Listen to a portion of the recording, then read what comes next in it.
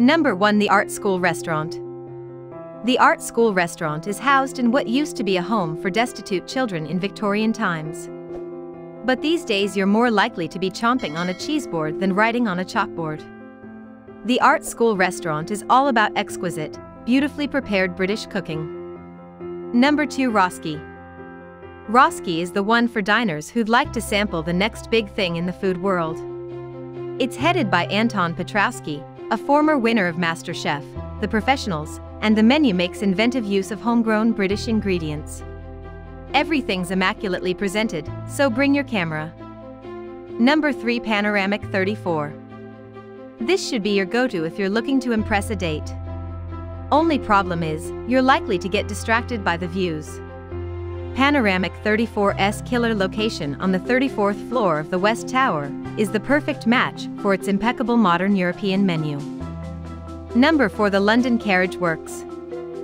The London Carriage Works is a name that regularly comes up if you ask locals what their favorite restaurant is. With a focus on produce from across the Northwest, their menu is European fine dining done with simplicity and flair. If you're in the market for something less fancy and more comforting, book in for afternoon tea and start dolloping on that clotted cream. Number 5. A Tavola. This wonderful eatery, tucked away from the main Duke Street drag, is all you'd hope for from an excellent Italian restaurant. It offers great food, wine, coffee and desserts, whether you want a full 3 courses or you're just stopping by for a tasty afternoon snack. What makes it extra special are the Italian cooking classes you can join. Make your own pasta, your own sauce, and then eat it. Genius. Number 6. Marais.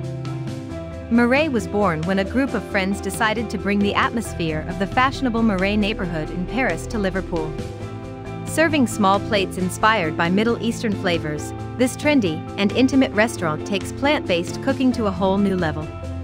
Marais also offers a tantalizing selection of meat and fish dishes. Number 7. Pen Factory. Before opening the Pen Factory, Patty Byrne and Tom Gill ran the bistro at the Everyman Theatre. They've now shifted just next door with this new endeavor, meaning they should still be your go-to pre-theater option. The menu leans towards sharing plates, and if a whole bottle of wine is a bit much pre-play, try one of their many craft beers or Alesh instead. Number 8. Bakshik. Now joined with its former neighbor Casbah Café Bazaar, Bakshik offers a wonderful mix of Lebanese and Moroccan cuisine.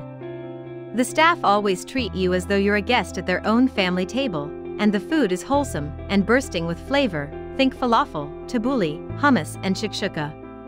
It's sure to warm you to the core if you visit on one of Liverpool's frequent colder days. Number 9. Mughlai. Mughlai was set up to challenge the idea that British Indian food is limited to the high-calorie naans and chicken tikka masala you'll find on hundreds of high streets. This is Indian food done the traditional way, and the long, diverse menu is full of healthy and aromatic options, with a particular emphasis on food for veggies and vegans. Number 10. Down the Hatch. Down the Hatch does veggie junk with a vengeance. Burgers, wraps, mac and cheese, you're heading for a very happy seitan, tofu and halloumi food coma here. If you liked this video, then like and share it with others. For more videos like this, please subscribe to our channel and press the bell icon. Soon we will come up with new videos. Thank you for watching.